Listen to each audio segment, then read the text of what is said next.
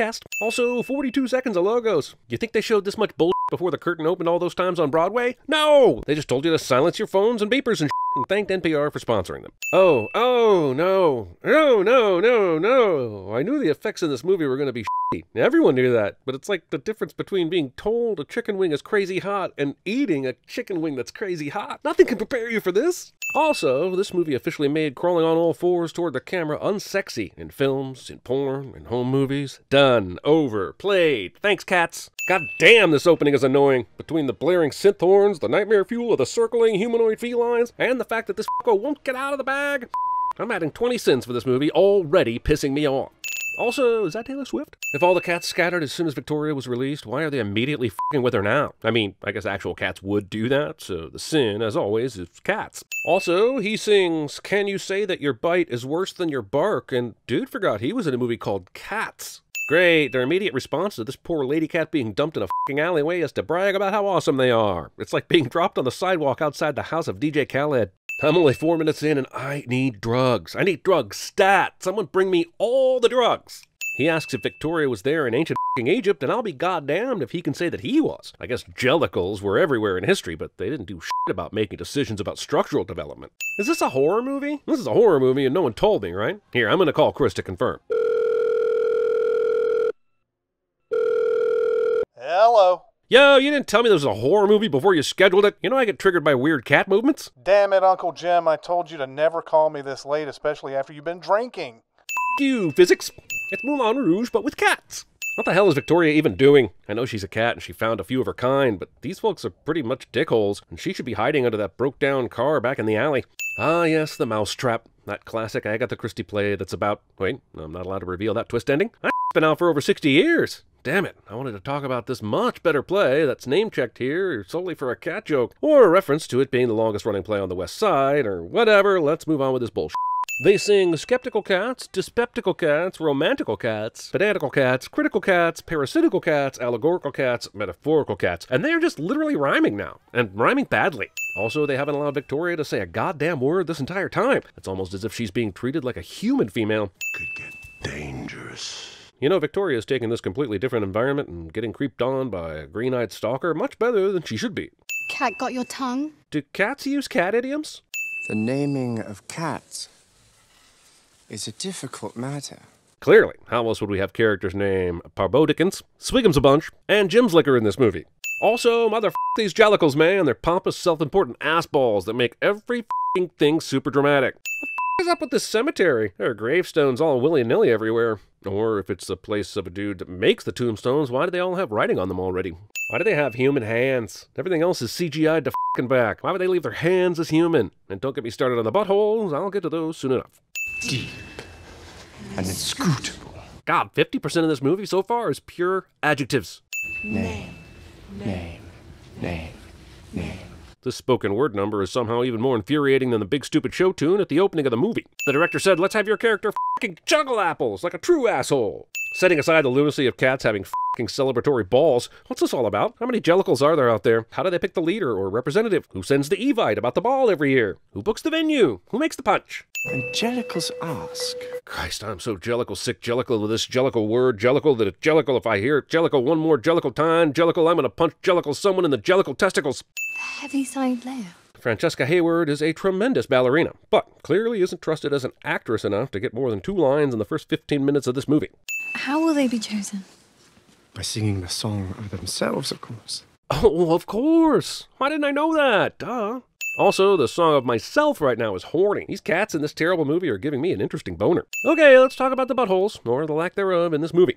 Why no buttholes? Have you ever seen a cat? They're proud of their buttholes. They show those f***ing things off every chance they get. To deny these cats their buttholes is to restrict the essence of their catness, and I, for one, am on Team Free the Butthole. But also, I'd like to point out that all these cats, boy or girl, should have 6 to 8 nipples visible on their abdomens. At least, if we're being anatomically correct. Release the nipple cut! Breaking and entering.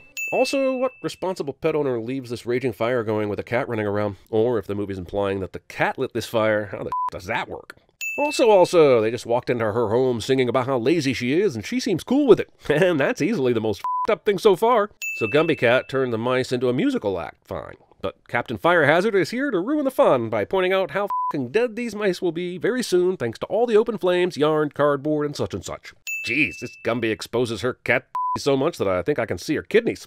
No fucking way these roaches are in this position when we just saw Gumby-nuts or whatever dance past us a second ago with nothing there. Now train marching cockroaches. She's trying to prove she's not lazy, or at least not lazy all the time, but all she's proving to me is that she has gross ideas.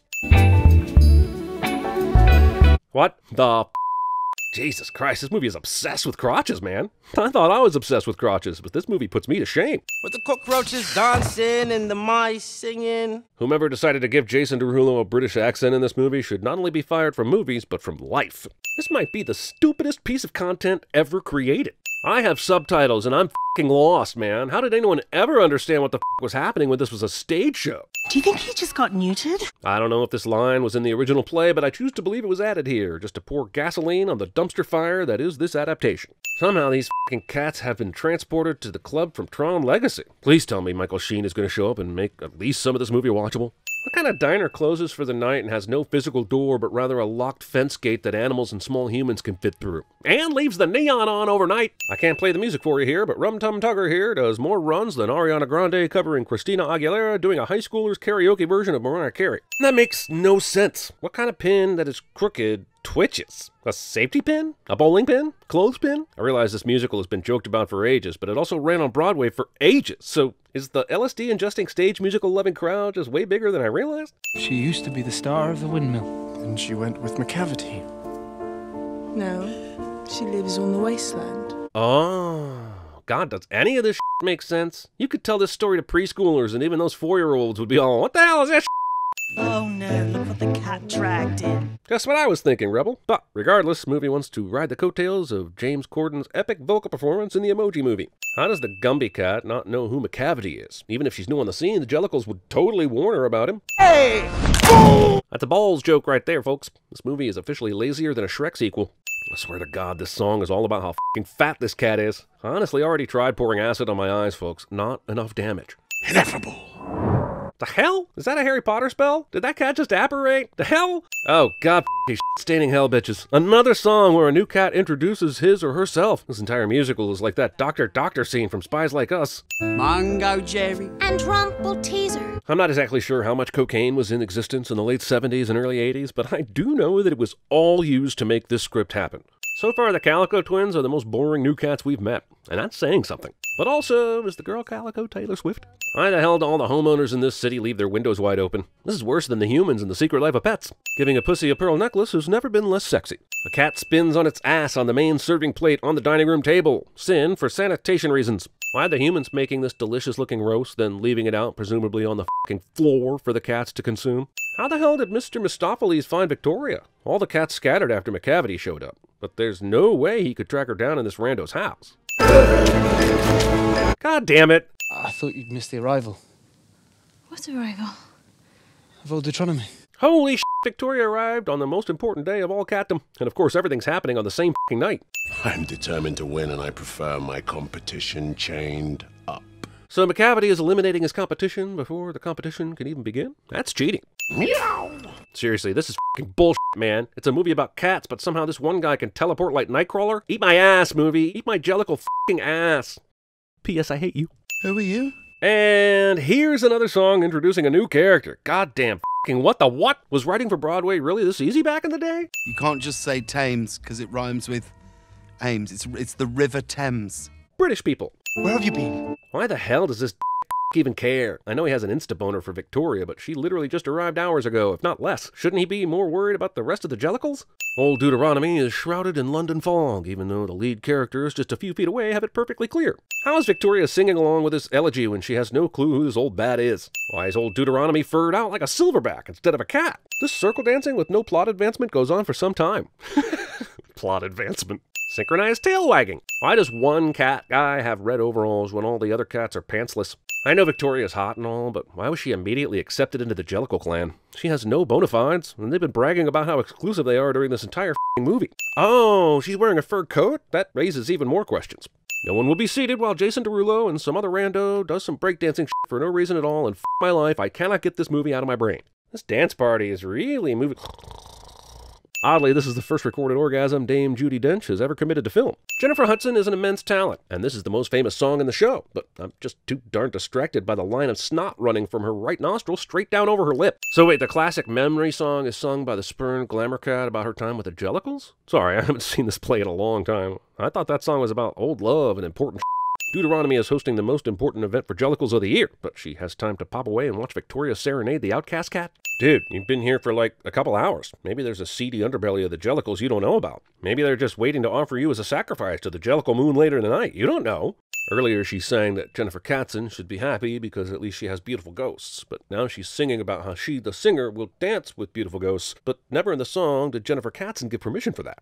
I'm just going to literally type out and read the lyrics to this song so you can see what a Matrix architect level of meaningless dribble it is. The moments of happiness. We had the experience but missed the meaning. An approach to the meaning restores the experience in a different form beyond any meaning we can assign to happiness. The past experience revived in the meaning is not the experience of one life only, but of many generations. Not forgetting something that is probably quite ineffable. I mean, what the f*** is that cockery? Christ! Would you like to see me make the Jellicle choice? I'm pretty sure Deuteronomy is hitting on Victoria here. Not that I would blame her, but it seems like a bold strategy for someone you just met. I've never played the Egyptian before. That's racist. Crossbows. The hell? Why would cats say cross anything for luck? That is a purely human thing to, you know what? Yes, cats don't talk in real life, but here they do, and English is fine, I don't care. But these casual feline versions of human idioms and colloquialisms are maddening. He's the first Jellicle contender we've seen perform for old Denturotomy, and he's just listing off all the ways his life has been miserable. It's a furry musical version of that Seinfeld episode where George tries to out Misery and Andrea Doria's survivor for an apartment. This is cheating. Unless Make Me Pistopheles here is going to wave the wand for every performer, this is f***ing cheating. They're meowing as applause, but studies show cats really only meow around humans and are probably just trying to imitate the sounds of babies, who they've noticed for generations get immediate attention when they cry. Around each other, they might purr, or if they're fighting, they might cry or yell, but you almost never see two cats pass in a humanless hallway meowing hello as they go by. Also, she lifted her leg into the air to signify either her own enjoyment of the performance, or at least that it was now appropriate for the crowd to react to the performance. Either way, that's a weird signal. I'm done with this f***ing guy. First of all, he shouldn't be able to transport wherever he wants at will. But even if he can, he should just do it several times within the span of a few minutes and not drag this shit out for a couple days. Why didn't he grab Gus earlier when he was backstage licking the water before he performed? Roxanne! Jesus, tap dancing Christ, I would pay $1,000 to make this just a ballet like the Nutcracker, but the movie insists on assaulting my eyes and ears with whatever the shit this is. This is as good a time as any to say that this movie and the musical that inspired it has nothing to say. There are no messages, no themes, no symbolism. It's actually culled together from T.S. Eliot poems, which makes a lot of sense given what I've seen so far. But don't come for a message. Don't come for a theme. Just take a shit ton of drugs and come for a trip. Look, I don't know how we got into this train sleeping car, and neither do you, but it bears recognition that these beds are very appropriate for cat-sized cats instead of human-sized humans. Okay, but what is that rope attached to on the other end? Sprinkling catnip on the audience is also cheating. Everyone in this contest is cheating. It's like an American election, only less brazen. Also, I'm pretty sure this is how Tay-Tay gets her audience so hyped up during her concerts. Between Idris Elba, T. Swift, and J. Hud, the studio clearly spent a lot of money on actors that have a total screen time of roughly 3 minutes. She sings that she knows McCavity cheats at cards, and that's honestly eviler than anything we've seen him do so far. Also, naming the villain McCavity is a little weirdly anatomical and orally fixated. Why not McCankersaur, or McCottonmouth, or McHerpeslip? I would f*** every cat in this performance if it would speed the movie up. Also, I would f*** every cat in this performance. McCavity calls himself the Napoleon of crime here in song, and just Napoleon of crime? Napoleon eventually lost and got banished to an island. Is this paw-shadowing? Time has come to make the Jellicle choice. If that's the case, and this is all McCavity wanted, why hasn't he been at all the f***ing cat balls in his life? Oh, Deuteronomy, if you would. Does a contestant get to decide when the choice is made? We haven't even heard the new girl Victoria sing On My Own yet. He's got soul. That is Taylor's only line in the movie, and I'm pretty sure her boyfriend was her dialect coach, because her British accent is as bad as his. I am going to the heavy side, Leia. So let's say McCavity is successful and wins and goes and gets reborn. What do any of his very loyal henchmen and henchwomen stand to gain at that point? Now, you could argue he's already paid them handsomely, but I would just ignore that argument and send the movie anyway. Look, it was only a bit of fun. I disagree. Have you seen this movie? Mistopheles goes through all the shit he can do in this song, despite the plea from his clan to use his shit to get Deuteronomy back, which he sucks at. This goes on for a lot of some time. Jason Derulo had to get in full-body cat makeup just to grimace. The cats are singing "Never Was There Ever a Cat So Clever as Magical Mr. Mistopheles." I guess Mistopheles just needs support like Tinkerbell and Peter Pan to get his magical boner up. He did revive her, but somehow she's not in the basket under the blanket, but is standing behind him because f*** you, that's why. Wow, this nuzzle is enough to make Mistopheles ejaculate cards all over the stage. Sky trombones being played by no one. This is the entire movie in a nutshell. The cavity disappears, and now the captive cats start trying to escape. Like, why the f*** didn't you try this any of the 5 other times he's transported away from this ship over to the city? I guess they're fighting McCavity's goons? Honestly, I can't tell where the cat action is, since this is edited worse than a Marvel fight sequence. At this point, it's apparent that Victoria is stalking this poor soul and should be sentenced to be put down. Sing. Barking orders. Also, the brand new cat brought this lady in here despite her long years of isolation, and the rest of the Jellicles are cool with that. As she sings Memory again, I'm very happy that she found a tissue since the last time. The actual best song in the movie comes way too late to win back the audience's favor, which sucks, because I'm sure Jellicle Hudson worked her ass off on recording this, and it's a fantastic version of the song, but I and many viewers were already too mad at this point to come around. God, this is a sad pussy. This is the saddest pussy I've seen since my college girl. You are the Jellicle choice. Damn, show up and sing a sad song and you get the world handed to you on a platter. But Deuteronomy must be part of that plane, right? She's been around for a long time and had to have had a role in the exile of Grisabella. So Memory Girl won the contest, and they're going to send her up to the heaviside layer via a hot air balloon? Really? Wizard of Oz called, and it doesn't want to sue you for ripping it off. It just wants to make fun of you for being sucky. Okay, I guess that's it for our antagonist. This movie can eat a bowl of dicks. As they sing more gibberish about the mystical divinity to close out the show, I would like to say this. To anyone that ever paid money to see this stage show or this movie, myself included, you got played, son. But how would you address a cat? She asks how I'd address a cat, and based on this movie, I'd throw them in the River Thames as soon as possible. I can't help but notice that when Dame Dench is addressing the camera, the cats in the background have no clue about what to do. So, they're totally gonna right? I believe you truly are a Jellicle cat. Oh, f*** a duck lady. She didn't do anything Jellicle, which I know, because Jellicle was never once defined by you f***ers. Wait, they're gonna f***? I'm not against it. I just hope they actually show that.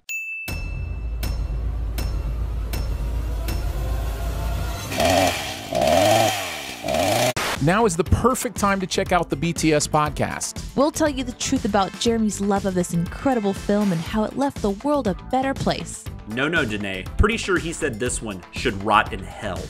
Oh, I misunderstood. Well, then Barrett absolutely said that this one needs more buttholes. Find out what really happened behind the scenes. Available on YouTube every Thursday at noon, or check your podcast player for Behind the Sins. Yep. The minister's cat is a lonely cat. The minister's cat is a languid cat.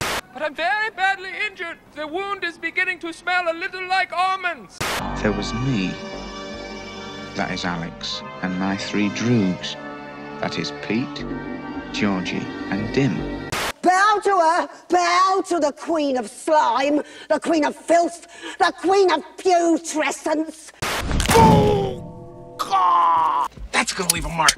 Who are you? I f***ing know you. You make one more drug deal with that idiot f***ing cop magnet of a cousin of yours. I'll cut your f***ing nuts off. Shame. Shame. Shame. I am so sorry for everything that has happened. My mother would say, you should enjoy it. One day you'll have to work for a living. No, I won't, Ma.